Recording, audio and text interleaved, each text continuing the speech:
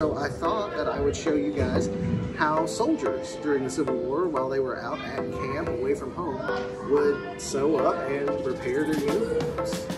So for example, here I've got in front of me a pretty common pair of wool pants that would have been worn by soldiers.